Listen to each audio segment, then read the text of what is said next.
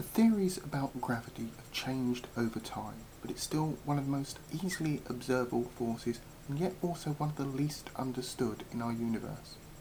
Originally, the Newtonian view of gravity first proposed that two bodies are pulled towards each other directly proportional to their masses and inversely proportional to the square of the distance between them. In this way, the force acts much in the same way as magnets do, with each object directly influencing the other. The closer they get to each other, the greater the force, and the more they accelerate towards each other until they meet.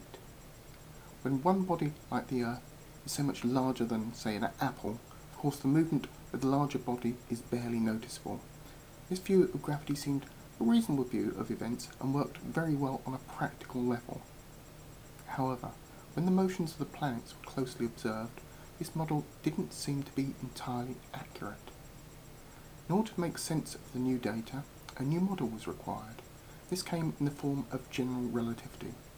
Here, instead of each object influencing the other directly, instead they influence something else, which then influenced the other body.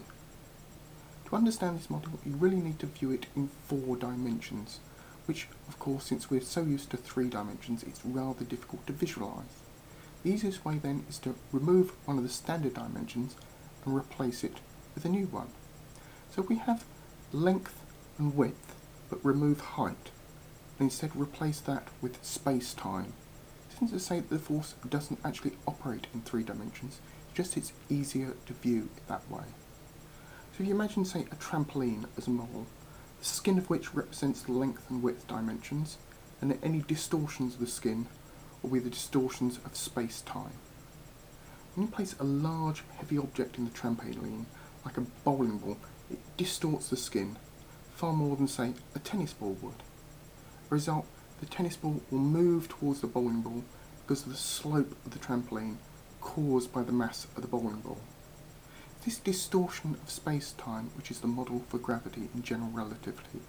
The greater the mass, or the heavier the object, the more the level of the trampoline is lowered, but also the greater the area that distortion is seen over. On the edge of the trampoline, the angle of the slope will actually be quite gentle, so the force of gravity is also quite gentle. The closer you get to the mass, the slope gets greater, so does the force of gravity. Now, if we put something on the trampoline that has a very tiny volume, but actually quite a fair amount of mass, the distortion is very pronounced close to the mass, and the slope of the trampoline is almost vertical.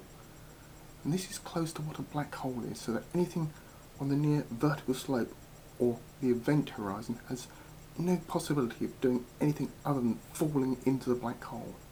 But anything further away will just experience normal gravitational pull. So why then does this dimension have the quirky name of space-time? Well, the distortion caused by mass will bend space so that a black hole or another large mass in space passing between us and another star will bend the light from that star, making the star appear to move in space. But more importantly, the closer you get to a large mass, the slower time passes.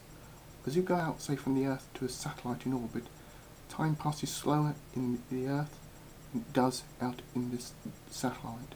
This time difference is used by GPS systems to find your location. That's the theory as far as it goes and corrects all the errors with Newtonian view of gravity. But what about the mechanism?